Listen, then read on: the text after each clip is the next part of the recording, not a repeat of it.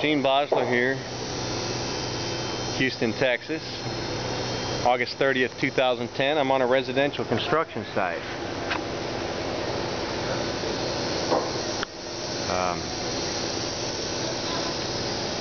Looks to me like some recent tree work was done. I don't know that any pre-construction tree preservation measures were taken. Let's take a look at this live oak and the building clearance pruning that was done. Now, you may have heard me discuss in previous video postings a little thing called the ANSI standard, American National Standards Institute. Well, we got a pruning standard, and well, it's easy to read, but it's a lot harder to put into practice. So let's talk about this tree. Let's look mainly at this branch here that's closest to the corner of the building, and follow it back down to the trunk, and we can see that it has been lion's tailed. Now, no arborist deserving of the appellation arborist would do this to a tree. This isn't just where they removed a bunch of dead branches. These are perfectly good cuts. I mean, live branches of decent diameter size, like 4 and 5 inches. I'm not going to go ahead and pick on them for the flush cuts. That's for a different video or posting.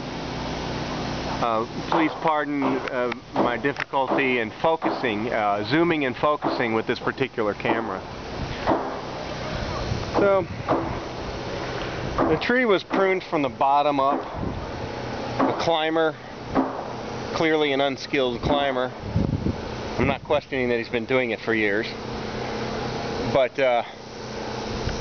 they start at the bottom and they cut everything on their way up to the top. And when they get out to the end to do the clearance, there's nothing left to cut back to.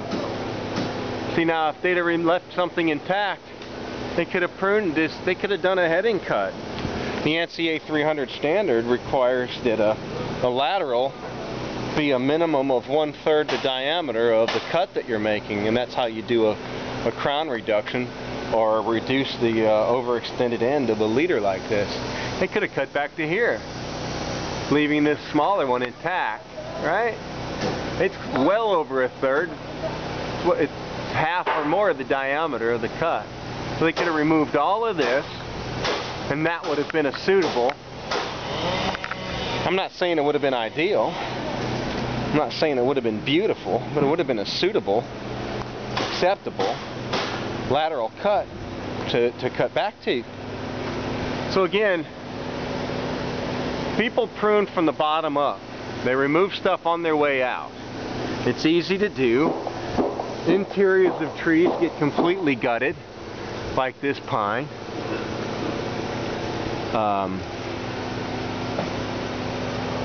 This was pruned on the way up too, this post oak. This post oak here, big cuts. Interior completely gutted. And you see all the fresh removal of, all the fresh cuts showing that the sprouts were gutted off of this tree. This tree was stripped out too. These are post oaks. And no slouches of post oaks at that. Decent specimens. Okay, so the point being, if you're this was pruned, I don't think objectives were clearly defined, like roof clearance, removal of dead branches only.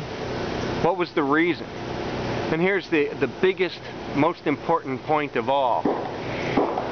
Easily 30, 40, possibly even 50% of this tree's photosynthetic leaf surface, leaf population was removed. It's 100 degrees every day here in August, and it's just got done, and these trees are undergoing the stress of construction. So is it prudent, and is it in the best interest of the tree to remove almost half of its foliage just because it resides on the interior and we think it's unsightly? What was the reason for removing this much live foliage from this tree? And heck, the clearance objective wasn't even achieved. They haven't even gotten to the roof yet. This is going to need to come out all the way. There's going to be an overhang there. That's 12 inches of clearance. So they didn't even achieve their clearance objective. Why? Because they didn't have anything left to cut back to, because they pruned it on the way up, right? So this is a guy who, in my opinion, he has every right to say, I ain't paying. I'll take your butt to court, because this was not pruned to anything even remotely resembling industry standard. But anyway, you have to call somebody else, because I don't want to get up in the big hairy middle of that.